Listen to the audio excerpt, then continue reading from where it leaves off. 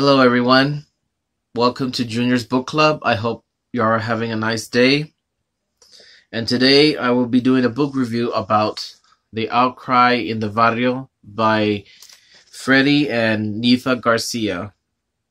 And before I discuss this, when I was many years ago when I was little, I would see this book a lot, and personally I didn't know what it was about. And later on in my years, when I started collecting books, I somehow got this book.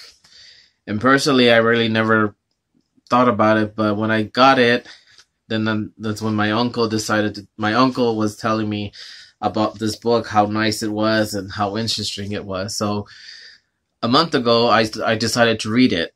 And to my surprise, it's one of the best books that I have ever read. And personally, they were going to make a movie about it, but Freddie, he didn't want them to make it because they were going to twist and add things in it. So it would have been awesome, though. So I am going to begin my book review for this book. It's about Pastor Freddie Garcia, who is a minister of Menanoia Church, and his wife. And the first chapter that I read so far, it says, "I want to be me." And the beginning of the book in San Antonio of March 1981, like it says in the book, the 21 gun salute featured the silence of the cemetery. Then came from a distance came the familiar budge call of tapes, a soldier's farewell to one of his own, and I could no longer hold back my tears. The sixth soldier of the honored guard removed the flag from the coffin and folded. One of them turned sharply and stepped towards me. "Mr. Garcia, on behalf of the President of the United States, the Commander of the Army Forces, and the people of this proud nation, we present this flag as a token of service rendered by your loved one." Here at the beginning of the story, his father had passed away, and he was in the army serving World War I. And from right there on, he was remembering of his past, and he was remembering the September day in 1944 when he was little, where he used to live in the old Barrio with his mother and father and siblings. And right here it talks about his first day of school and how nervous he was when he was going, because he only speaks English, and for being a Mexican American, he expressed himself. When his father had took him to his first day, that he would pick him up later on, and when the teacher had came out, she was talking in English to everyone, and Freddie had no idea what he was saying, and he was kind of nervous and scared, and the only thing that his fear was that he was afraid that one of his classmates were going to make fun of him. And one day his teacher was speaking to everyone in the classroom, and Freddie was nervous and he didn't know what she was saying, and she said she said to everyone if they needed to go to the restroom for them to say, "Teacher, may I please go to the restroom?" And Freddie didn't know how to say it, so throughout the whole day he had to go to the restroom, and he was holding it for so long. And that fateful day he had an accident, and the kids started pointing the finger at him and making fun of him and so forth. And the janitor went to go clean up, and the janitor, who spoke Spanish, told him that what he needed to say for him not to worry. And then from there on, the teacher had excuse for him to go home and to go change. And he told his mother that he didn't want to go back to school anymore because of what happened and then how he cannot speak. So his mother told him that he needs an education, etc. And long story short, he was having a lot of trouble in school. That he was having so much trouble. And one of his teacher had told his class that they were not allowed to speak Spanish. They were only allowed to speak English. And if they caught them speaking Spanish, they would have to detain them or suspend them or spank them. And and nearly that, he had a hard time. And there was a one, I think it was in fifth grade, I believe, that his, I don't know her name, but she was kind of strict. And then one day, Freddie had drawn a real mean picture of her on the chalkboard, and he put one of his friends' names. And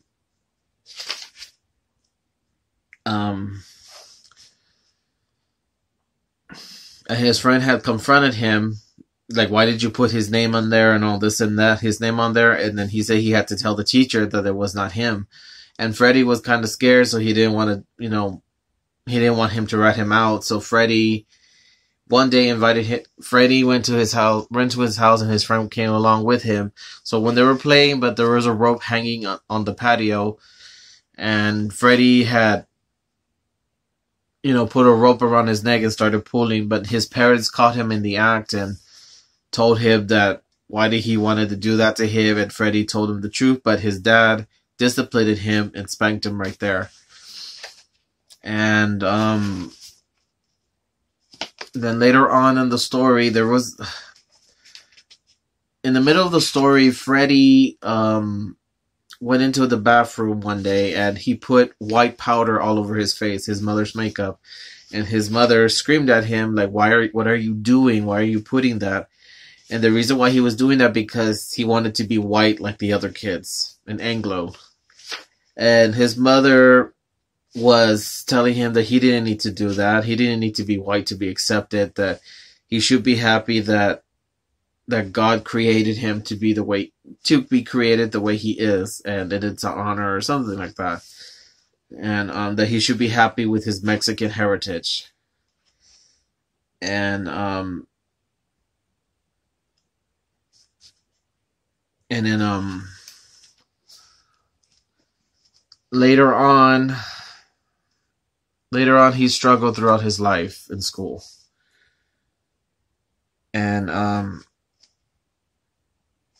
later on in life, he started hanging out with the wrong kids, with the wrong people. And he got into a gang called the Los Vatos Locos. And that's when he started becoming rebellious. And his father had warned him to stay away from those people who do drugs and all that, but Freddie didn't listen. And that's when he started hanging out with the wrong crowd, and then started doing things that they were not supposed to be doing, and so on. So one day when he was hanging out with this gang called Los Patos Locos, he was hanging out with them, and then one of them saw a black woman dating a white man, and that woman's name was Yolanda, and she was dating a white man. And I have the description right here. Chapter 2. Hey, Carmen, Flacco yelled. Put some money in that jukebox. When the rock and roll music filled the Van Nest drugstore, Chicanos from the Barrio began dancing up and down the aisles. Stop it, Andy, the owner yelled. You know you're not supposed to dance in here. No one listened, and Andy shook his head. What's the use? I give up.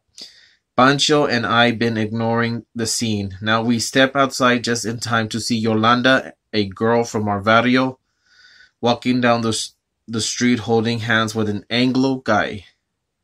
Hey, Yolanda, we both hollered. You ran out of beans?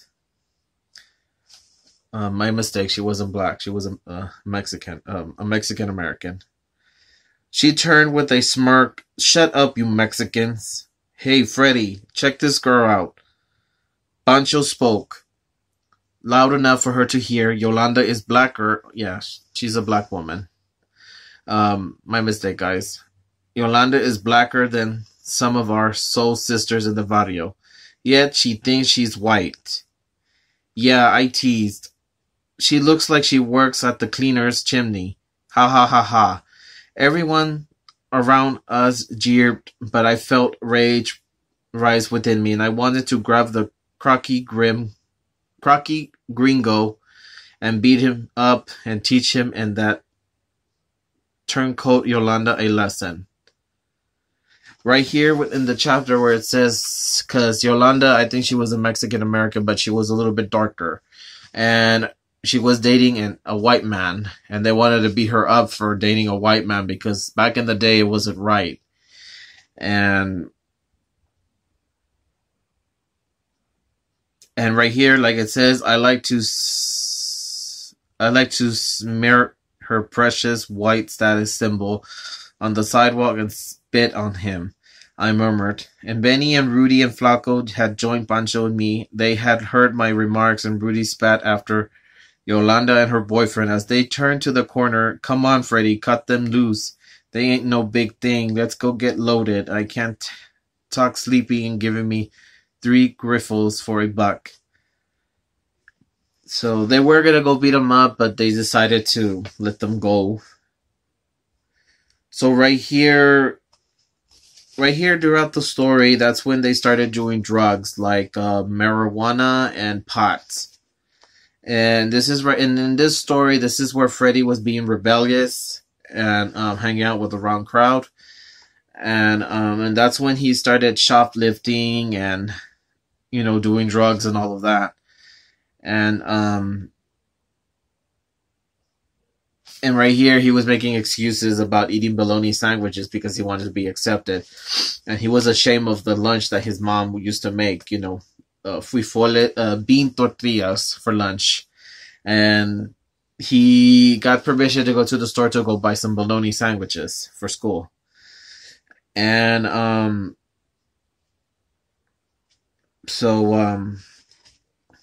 from there on, him and his friend went to the corner store to go hang out and, do what they were going to do. And then they were caught by the cops named Officer Sanchez. And the Officer Sanchez handcuffed him and put him or not handcuffed him, but he put him in his cop car, and he drove them to a near football field near the high school. And he was trying to teach him a lesson, but that officer was kind of being mean to them. So he would hit them with those, I don't know what you call those things, but,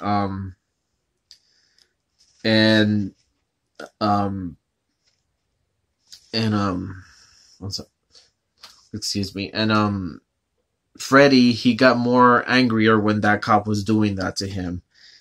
So the cop warned him the first time, and then the second, that's when he was going to teach him a lesson. So those guys, Freddie and his friends, ran away from him. And later on in the story, Freddie was saying that his heroes were Al Capone, Lucky Luciano, Arnold Rosenstern, and John Dillinger, those gangsters. And some people, and all those characters, because they were gangsters, so they were his idols. And later on, his friends brought a car, a station wagon, a brand new one, but it was stolen. And they were going out for joyriding and all of that. And then when Freddie took the wheel to learn how to drive, he kind of messed it up for his friends. And that's when five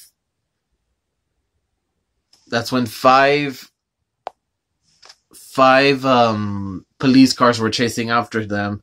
And they finally got a little bit further, but his friend was saying, every man for himself. So they all had to run away and skedaddle. And then later on throughout the time. Alright, chapter 3. We were talking about Monkey on My Back. This one part of the chapter is about Freddie and Nifa, where he first met Nifa. And right here, I'm going to read right here a little description, what he says here.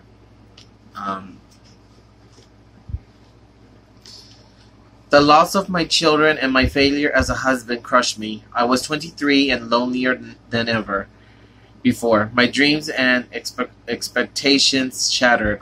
Trying to forget, I combined drinking and hard liquor and smoking pot and a dropping pill daily. At the restaurant where I worked was Nifa, a fun-loving waitress. She didn't hesitate when I introduced her to marijuana. Under the influence of pot, she was easily persuaded to spend the night with me. Even when I explain my terms, I want you to understand what you're getting into. I'm still hurting over my first marriage, and I never intend to get married again. So if you're getting any ideas about that, forget it. We can keep house, play house, but marriage is out. I'm game. Freddie, she agreed. I'll be satisfied just being with you. Her brown eyes looked sincere. She stood to tiptoe to place her hands against my cheeks. I'll never leave you unless you ask me to. I didn't believe her, but a few days later we moved in together. And from there on, that's when she was under the influence of drugs, of marijuana by him. And right here, Nifa's attention helped ease my loneliness, but nothing could really take away the pain of separation from my children. Hoping to gain custody of them, I consult a lawyer, and he explained how the law favors the mother in such cases. And I left his office heartbroken. Right here, this is where he tried to gain custody with his children, but back in the day, the court was more favored with the mother than with the father, and he was heartbroken because he couldn't get his kids with the custody. And Nifa's attention and her company brought a little ease to him, but the only thing that could not take away was the pain of his children. And later on, that's when him and Nifa were getting in the influence of drugs, pot, pills, and marijuana. And they got pregnant with she got pregnant with their first child. As I think it was I don't remember the name of that child, but I can't remember the child's name. Josie. Yeah. Their first child's name was Josie. And from there on, that's when Freddie was going to use the needle. And that's when Nifa was kind of like hesitate for him not to do it. And right here in the chapter, that's when he was going to go see his friend Benny from the bar. And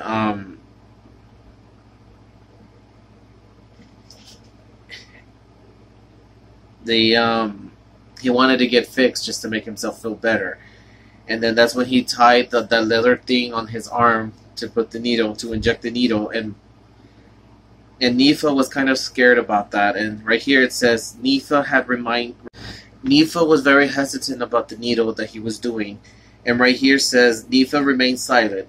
But when she saw I was really serious, she pleaded, "Please, Freddie, don't." And right here, Freddie was rude to her.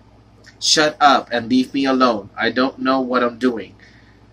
I pushed her away. The needle hurt. As soon as I felt the sensation of drowsiness, the next thing I knew, I was vomiting.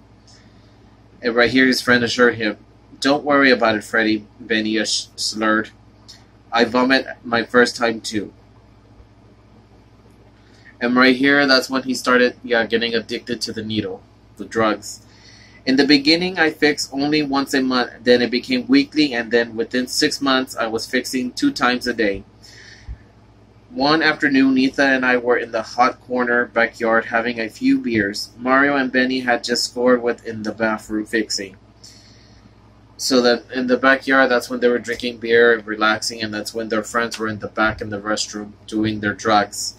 And here it says, sure hope they leave some for me. I told Nifa maybe it'll help my flu. My entire body had been aching all day, and I felt very weak. My eyes were watery, and I was getting cold chills. Just then, Benny stuck his head out of the bathroom door. "Hey, Freddie, you want a taste?" "Sure, man." I grabbed my belt and tightened it around my arm. As I walked towards them, as soon as the heroin started flowing through my veins, I was flued. Symptom disappeared. I didn't even want to admit, but I was really hooked. And from there on, from the needles, he was getting hooked later on, and this is when I think Nifa was... I don't think Nifa was starting to do it, but Nifa was getting worried about Freddie's habits. And during the time, I think she was pregnant with her second child. And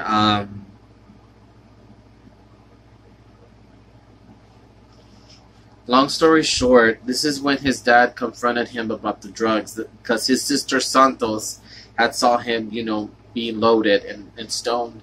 And his father, no, his mother had confronted him and he had lied to his mother about the drugs that he was doing. And he denied it and so on and so forth. And this is when Nifa and Freddie were having a lot of drama. Throughout the story, they were homeless. Sometimes they would sleep in an abandoned house. And this is when she was pregnant, I think, with Josie. And during that time, there was a lot of drama between the two. And there were some times that he would, go to his parents' house and lay on the sofa. And later on, things got out of control from there on, and he suddenly realized how did he get so low to be where he is, right where he was. And then finally, Nifa and him got a house together, and they were still struggling. And he went to a psychiatric hospital, and the rehab to help him. I think he went to 5 different rehabs and different doctors, but he was cured. But then a month later, he went back to doing what he was doing again, and Nifa was getting worried about it, and she was getting tired of it too. And then finally, his mother suggested that they go to Los Angeles to be with his 2 sisters, Estrella and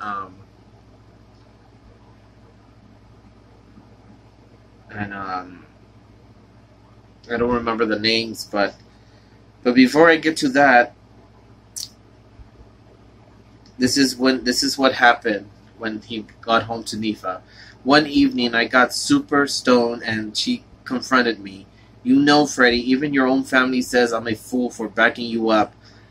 I really thought that my love would be enough to change you. Now I know it's not. You haven't changed one single bit, and I'm getting tired. We're doing all right, I grumbled. Quit nagging and leave me alone. Her eyes flashed in anger. Do you know what Josie and I ate today? Cheerios. No milk, no sugar, just dry Cheerios. Look around you, Freddie. Days go by when we can't even afford to buy a loaf of bread or a bag of beans, and you dare to tell me we're doing all right? Está loco. She fought to hold back her tears and have you look at yourself lately. The least little scratch of bumps you get develop into big pus pockets. You're rotting alive. You're rotting alive and you're doing nothing about it. Man, Freddie, it's not all right. And this is where Nifa was confronting him about what's going on. And during that time, she was getting so frustrated with him that she was getting tired. And Freddie was getting tired of her nagging, like he would say a few times in this book. And this is when right here it says that I sat down on my small couch and warned her, stop your nagging, Nifa, and I tried the whole bit. Just shut up. Suddenly I start trembling uncomfortably, my teeth chattering, and I climb up on the couch under our blanket. Come lie down beside me, I pleaded. I'm freezing. Touch my forehead. Nifa cried out. You're burning up with fever, Freddie. Your eyes keep rolling back. You could go into I don't know that conclude. You need to see a doctor. Forgive it, I shivered. Just keep me warm, I'll be all right in the morning. We had in the newspaper, and right here, this is when he was reading about the drug addicts. We read in the newspaper about addicts dying from heroin accidentally mixed with rat poison, and now Nifa was afraid I had to become another victim. I really didn't care if I was dying. My life had turned to nothing, and those I loved I ended up hurting. For a junkie like me, we were only 3 ways out. The penitentiary, the insane asylum, or the city morgue. If this poison and it kills me, I thought it would do me a favor. This is when he stooped so low that he lost hope. And the 5 doctors that helped him didn't do no good. Even the penitentiaries and the rehab didn't do any good. Once he got out of there for a month, he was going back to his habits again. And later on in his life, he stooped so low that he didn't know what to do. And then later, this is when his mom told him for him to go to Los Angeles to, to get some help. And he did. He went on the bus to Los Angeles to be with his sisters. And then this is when he ran into his old friends from San Antonio, who used to be a junkie. And he told him that he was a Christian, that he was no longer a junkie. And Freddie thought he was crazy. And then he gave him a pamphlet called the Teen Challenge. It's a facility where all the drug addicts and junkies go to get cured. And when his friend had told him that God had changed his life, and Freddie was very skeptical about it, like it was all like a joke or something. And Freddie went to go over there to go check it out himself. And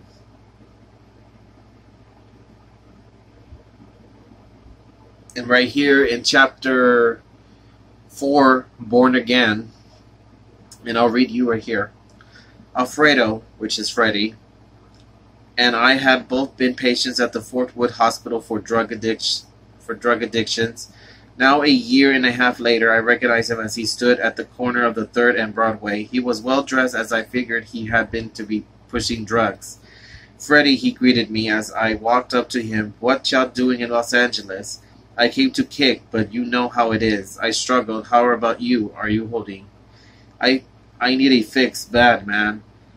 He put his arm around me and he led me aside. And I got something better, Freddie. I got Jesus Christ. Jesus Christ. Yeah, man. I cut him off, but have you seen anybody with some stuff? I'm sick.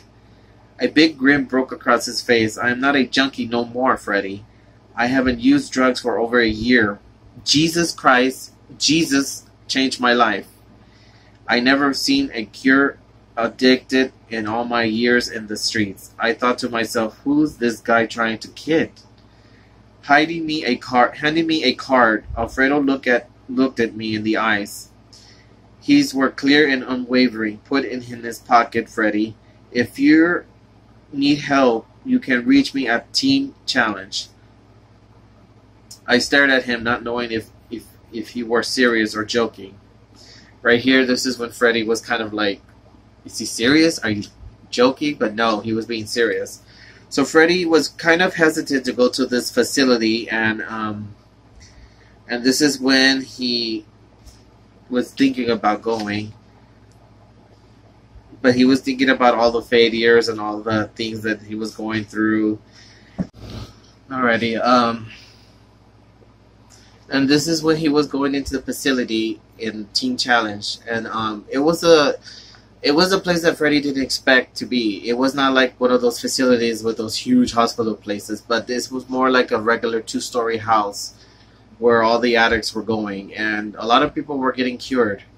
And he decided to go, but he was more hesitant, but he decided to go, and he was more rude to one of the brothers there who were Christians, and he was okay.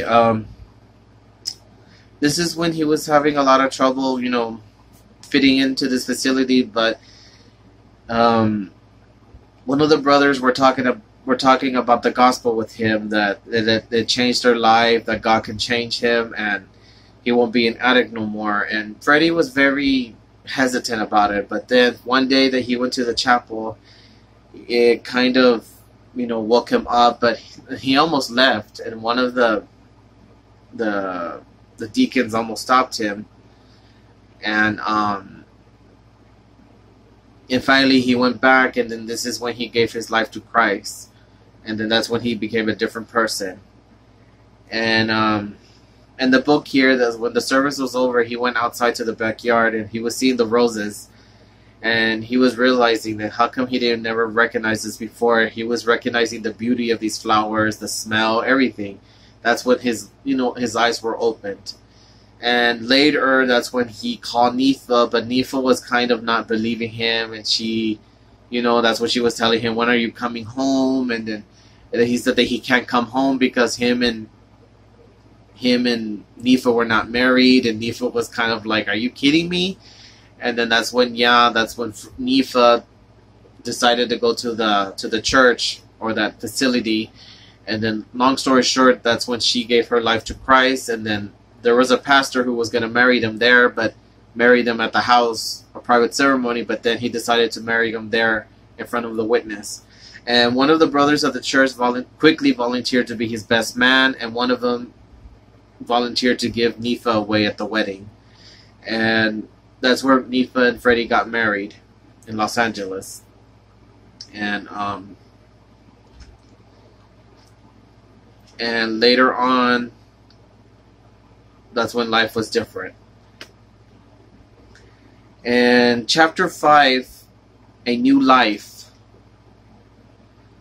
This is when he decided to go to, this is where he re-enlisted in Bible school. And this is where he wanted to learn about the Word of God in the ministry. The only thing that was kind of holding him back is to learn how to read and write. Actually learned how to read, but he got that right. He got that. And that's when he returned to San Antonio to talk to the drug addicts, the people that he would know. And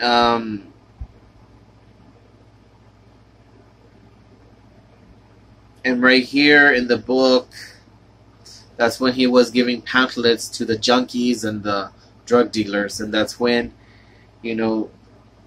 later on, that's when life was getting a lot better. And later, that's when Nifa and him bought their first house. And later on, he started a little ministry called the Victory Temple.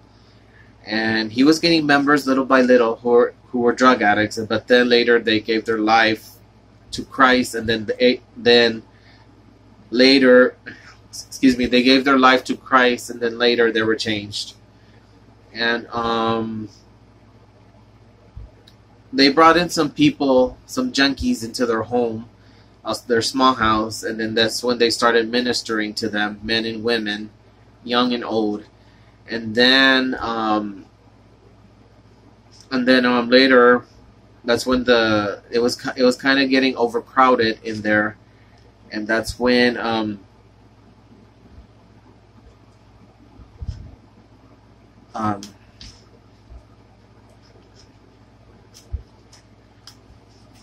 that's when Freddie decided to rent a new house. But then that's when he was driving around with his wife, and then they finally found one. It was a small, broken down blue house with a huge land there, and there was some junk cars in the back. And he decided to tell him and the members to go help him and to go fix it up. And that's when, so Nifa agreed to minister to the young women, and Freddie decided to go minister to the young men in the other rental house. So men and women were separated. And later on and so forth, they were staying there in that little house. And right here on that was chapter 6. And on chapter 7, The Wild Bunch, a whistle followed by the pounding on the door startled me from the upper table. "Hey, Freddie," cried a voice. February, cold and windy evening. The darkened early. I pulled the curtains aside and peeled out the window. "¿Qué quieres? Who is it?" "It is me, Joe Zerke." I opened the door and he stumbled aside, and the Nick pants and tattered jacket hanging loose on his tall frame, making him look wasted and older than he's 21 years old. "I'm hooked bad, Freddie." He was uptight and shaky. "I use heroin every day, and I came to see if you could let me kick in your home." "Sure, Joe." I closed the door behind him. "You came to the right place." And this is where he said that God was going to help him. "Jesus can help you, Kick." "Man, you don't understand," he shivered. "I'm gonna get sick. Look at me. I'm getting cold and chills already." "I understand, Joe." I pulled up my sleeve and pointed to my own needle scars. But I also know that Jesus has the power to give you victory over your drug addiction. Nifa and I prayed, and we felt, and they prayed for him, and he was completely calm, the man. After a week, his physical withdrawals from heroin was completely, and I started teaching him from the Bible. Drugs ain't never been your problem, Joe. Sin is your problem. It says here in the Bible, for all who have sinned have come short of the glory of God.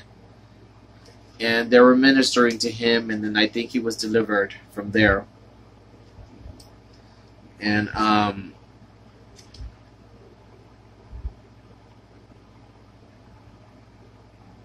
then one day they were having a ministry there at the church. They were worshiping God, and all the drug addicts were being delivered. And then one day, one fateful day on that day, they just got, and I'm going to read it right here. Just then, there was a knock on the door. Nifa opened it, and a police officer stood outside looking concerned. Ma'am, we got a disturbance call that there was a fight going on. Nifa smiled. No one's fighting, officer. We're just praying, singing, and praising God. You can come in and take a look. And the officer smiled. You go ahead and keep doing what you're doing. We just came to calmly with the call. He turned around and left, and we stopped our worship long enough to have supper, then spend the evening in Bible study. And during that time, they were having the worship service and all of that around. And everything seems to be going great.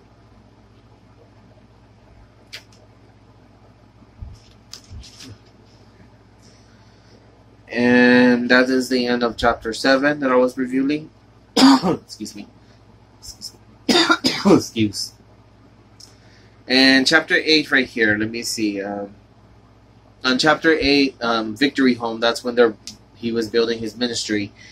Addicts coming in, and the need for a larger home became urgent. Daily we prayed and searched for a place. When I found a 2-bedroom home for rent with an option to buy only a mile and a half away, I really got excited. And this is where Freddie got the small blue house, and it was a 2-bedroom, and right here he got excited, and it says right here on the chapter, I took Nifa to see it. Weeds grew tall all around the house. Inside it was a mess, and the globes of splitted with strain in the walls and the floor. While we were there, a couple of scorpions and a few spiders curled past our feet. Nifa squirmed. The backyard must be the neighborhood dump, she murmured. Look at those junk cars. That was no problem, I assured her. We cleaned it up a little time.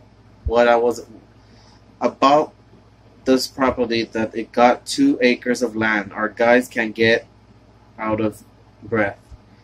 We decided to rent and pray that if God wanted to buy this house, we would provide money to buy it with borrowed broom, mops, and pails, and scrape scrubs and clean outside amongst the weeds of the backyard.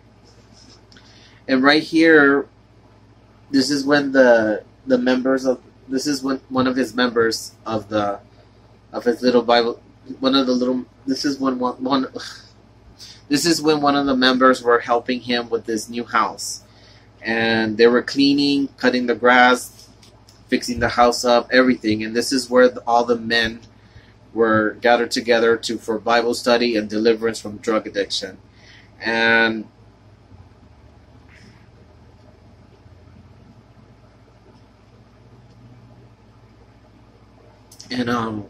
long story short, throughout the story, this is when he was building a new church, a Victory Temple. This is when he started to be known, and this is when Nifa was kind of skeptical about being the pastor's wife. Like she didn't know anything about being a pastor's wife, and the pastora's wife, and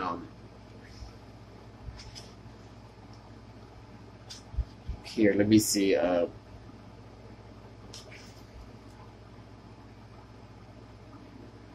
And this is when the Victory Temple, this is what his ministries, he was sending one of his members who were giving his life to Christ, and he would send them out to minister to people, to the drug addicts and all that.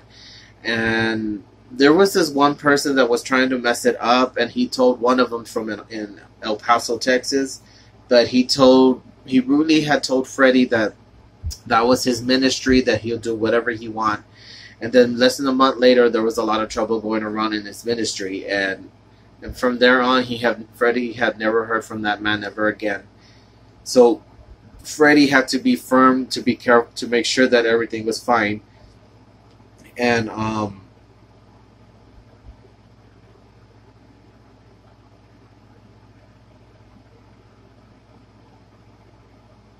so he had to make sure to be careful to make sure that they were not doing things that were not supposed to be doing. And in chapter 10, it's called Battle Scars. So he was being more cautious with his members, not doing something they were not supposed to be doing. So some of them would go across San Antonio to preach the word of God, and he would send people to different places in Texas. And long story short,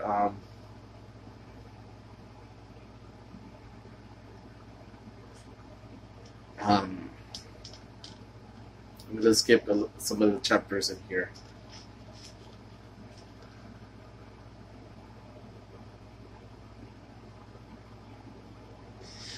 And there was a little drama going around in the story. When Freddie had his church, one of the members were going to go against him. And he was convincing one of his own members to go against Freddie for him not to be the pastor of the church anymore. That member wanted to be the pastor. He wanted to take over his church, his work, everything. And all of them, mostly the whole church was against him. Half of the church was. And Gilbert was kind of convinced, one of his members. But then Gilbert went over to Freddie and Nifa's house to go tell him what was going to happen, what was really happening. And Freddie got the news, so he confronted this certain individual in person, what he was doing and why he was doing it. And then that's when he confronted the church, how they felt about it, but if they didn't like it, for them to leave. And sadly, he lost all of his members because of that one person who wanted to go against him. And Freddie did, and he lost a lot of members in that church. So, but then later on, more people were coming.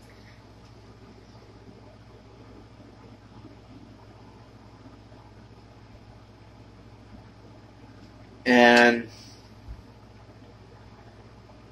later on throughout the story, that's when he needed a church. And I think I found it right here.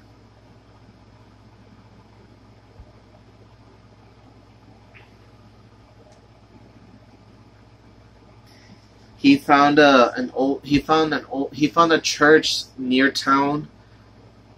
It was an old Baptist church. It was bricked, and it was for sale. And Freddie got excited, and I think he got excited, and he wanted to buy it. So he went to go take a look and all of that, and it's right here. Our congregation was already too large for our storefront church. I had found an old Methodist church on Buena Vista Street for sale, but they were asking the generic amount of $10,000 cash. Common sense told me that it couldn't be done, but I knew in my heart this was the church God wanted to give us. When our people heard, they responded to the challenge. Everyone got involved. The men and the teenagers hold car washes, children sold candy, cookies. The women hold bake sales. Some sold tamales and arts.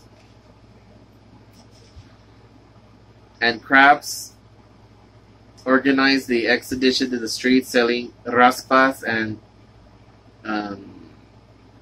snow cones in the Barrio. And after they were doing all of this, and right here,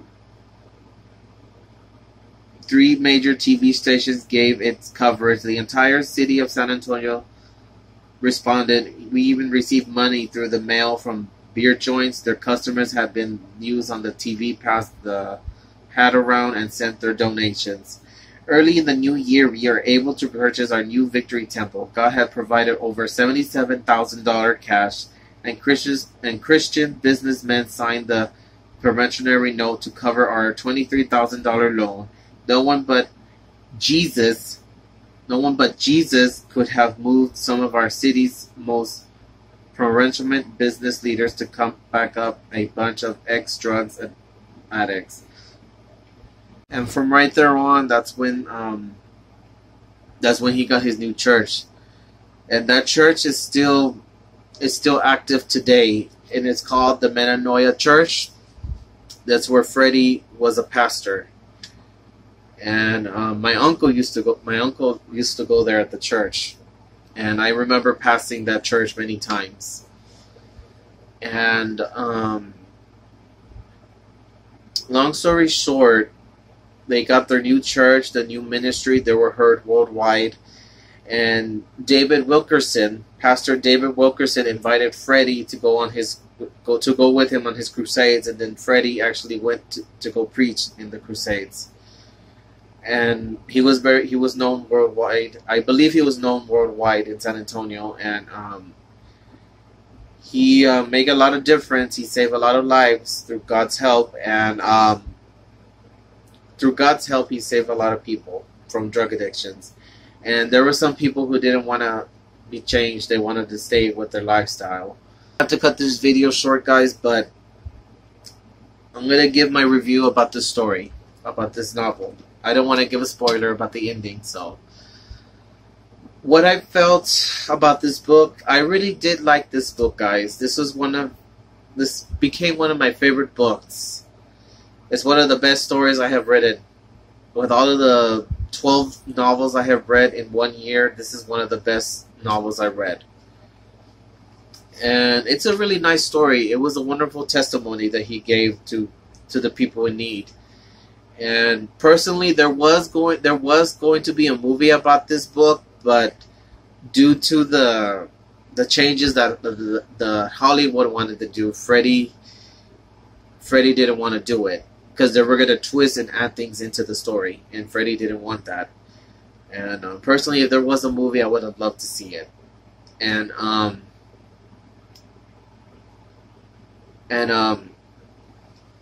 really like this book. This is one of the best books I have read so far. And personally, I would have liked to have meet Freddie Garcia. But sadly, he had passed away 12 years ago. I think due to natural causes. And today, his church that he bought, the Old Baptist Church, today is still active. It is called Metanoia Church. His son, Joel, is the pastor of the church, and his wife, Nifa, is present today. And I have seen him on YouTube. And it would have been a great honor to have meet Freddie. And this has been one of the best books I have read so far. Alrighty, guys. Guys, if you really like this channel, please give a thumbs up and subscribe to my channel if you want to see more videos. If you want to be a part of my book club on Facebook, follow the link below under the video. And it's called Junior's Book Club. And you're more than welcome to join. So if you really want to participate in my book club, follow the link below, and I will be more than happy to have you on my book club. So thanks for watching, guys. I hope you have a wonderful day.